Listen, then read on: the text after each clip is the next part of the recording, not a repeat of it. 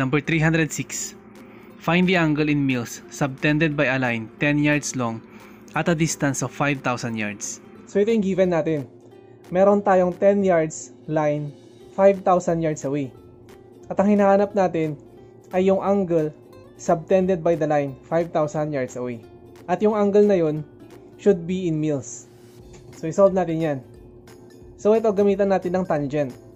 So alam natin na ang tangent ng theta natin is equal to yung opposite divided by yung adjacent side. 10 over 5,000.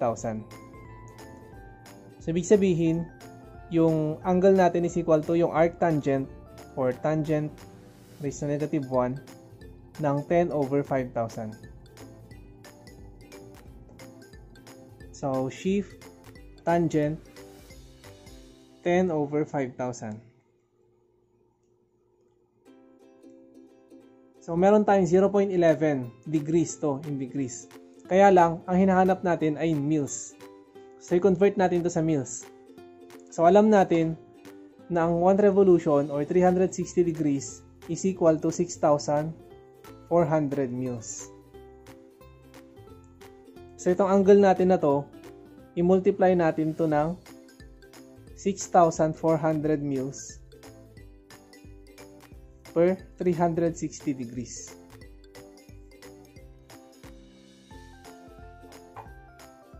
So, yung answer natin kanina, multiply lang natin ng 6,400 over 360. So, meron tayong 2.04. So, dun sa choices, letter B ang pinakamalapit. So, ito ang tamang sagot. 2 mils. Number 307. Assuming that the Earth is sphere, whose radius is 6,400 kilometers, find the distance along a 3-degree arc at the equator of the Earth's surface. So ito yung mga given natin. So yung Earth daw, ang radius niya ay 6,400 kilometers. Tapos meron tayong angle which is 3 degrees. So ano daw yung distance or yung length ng arc na nasasubtend niya? So hanapin natin itong D. So ang length ng arc or L is equal to yung radius times yung angle natin in terms of radians. So, simple lang. Yung multiply lang natin yung radius times yung angle niya in radians. So, yung length ng arc natin dito ay yung distance.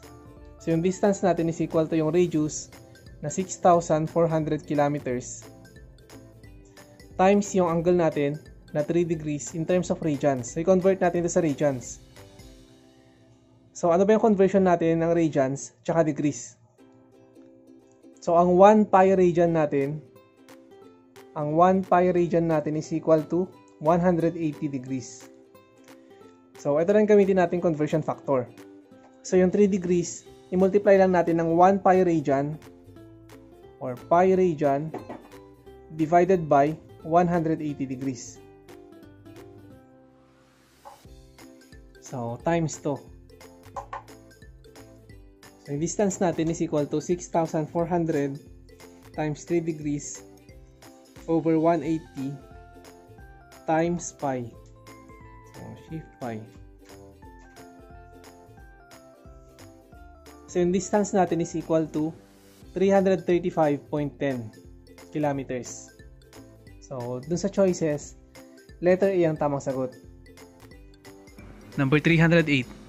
The angle subtended by an arc is 24 degrees. If the radius of the circle is 45 cm, find the length of the arc. So ito yung given natin. Meron tayong angle which is 24 degrees. Tapos yung radius natin is equal to 45 cm.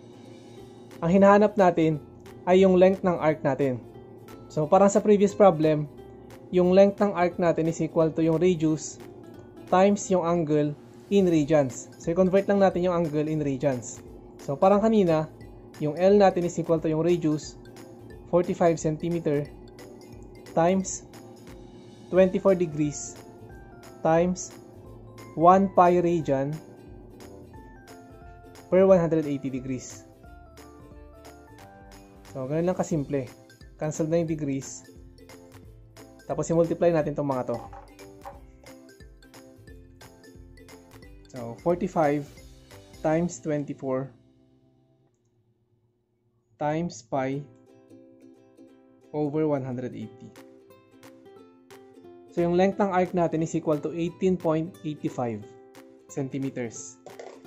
18.85 centimeters, letter C.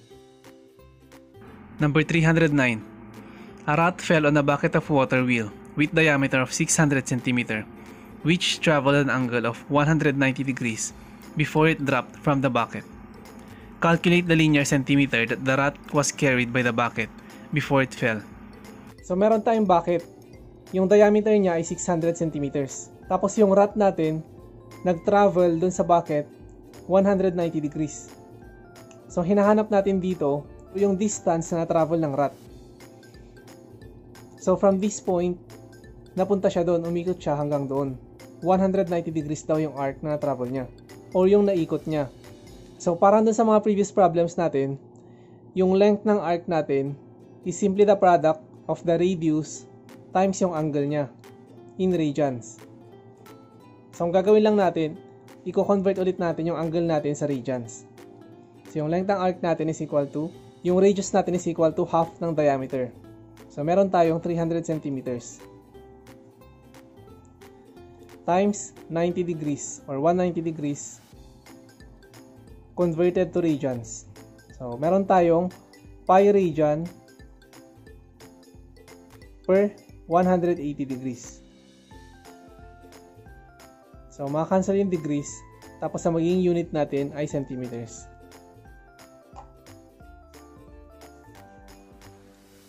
So, 300 times 190 degrees over 180 times pi.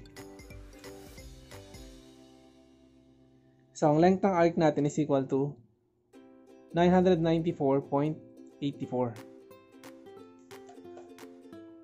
or 995.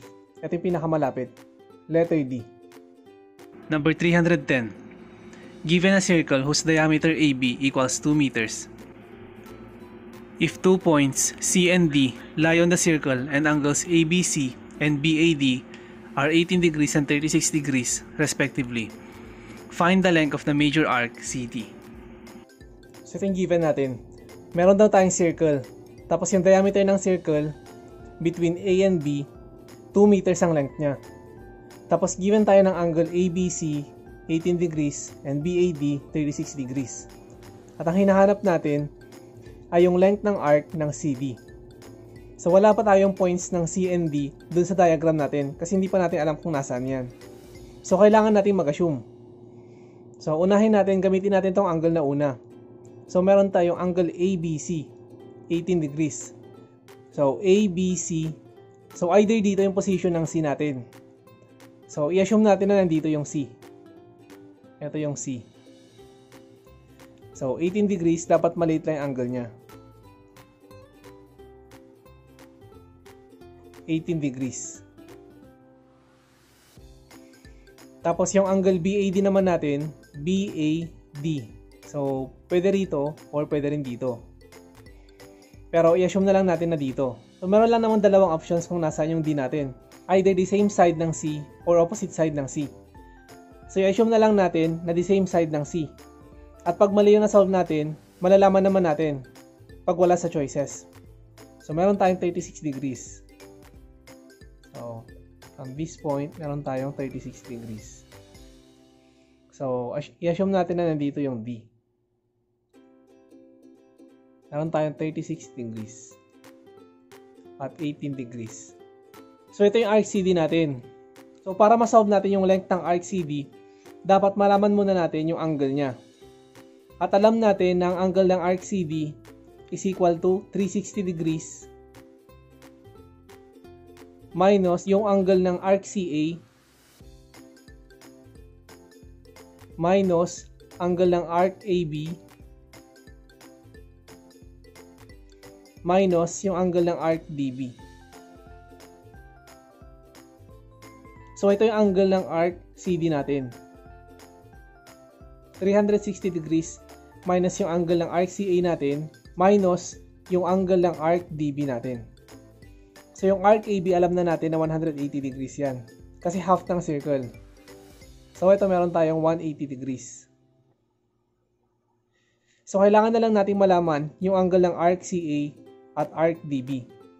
And since meron na tayong mga angles opposite sa mga arc na yun, madali na natin isosolve yung mga yan. So yung arc CA, ang opposite sa kanyang angle ay 18 degrees.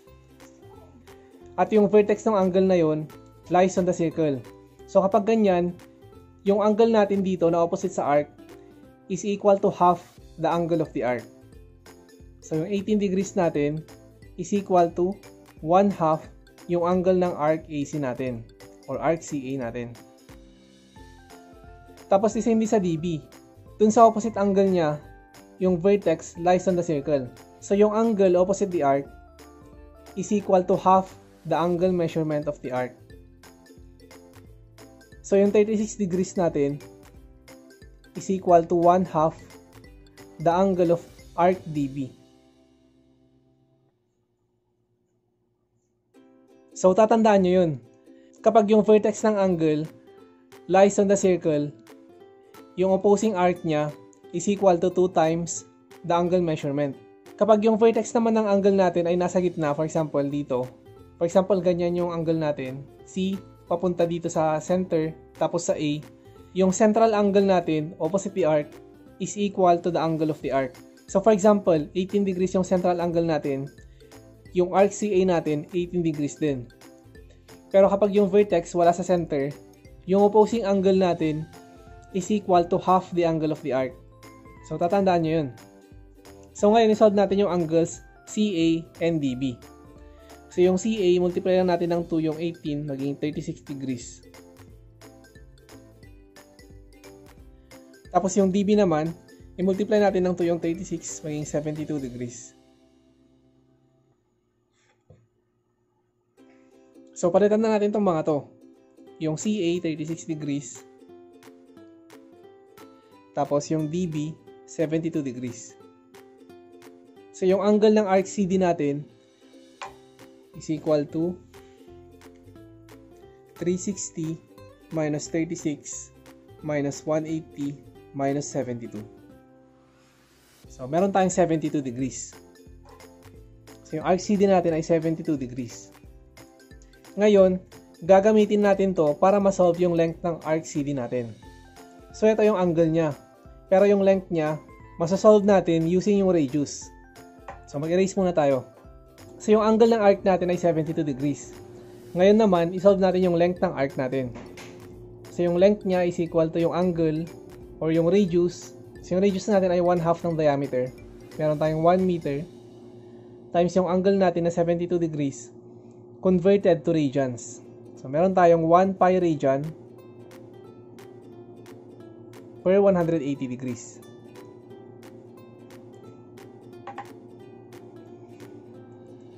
So 1 meter times 72 pi over 180. So yung length ng arc natin ay 1.26 meters. So tingnan natin kung nasa choices ba yun. So meron dun sa choices letter A ang 1.26 natin. So yun na yung tamang sagot. Kung mali sana yun, ibig sabihin mali ang assumption natin kanina. Dapat ilipat natin yung point D natin. Siguro dito na siya kapag mali yung sagot natin.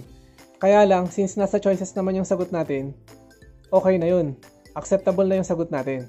And most probably, yun na yung tamang sagot. So, ganun sa board exam. Yung mga problems natin doon, hindi perfect. Minsan may mga mistakes. Minsan may mga kulang. So, kailangan natin gumawa ng mga assumptions. At kapag yung napalabas nating sagot ay nasa choices, okay na yun. Most probably, tama yung assumption mo.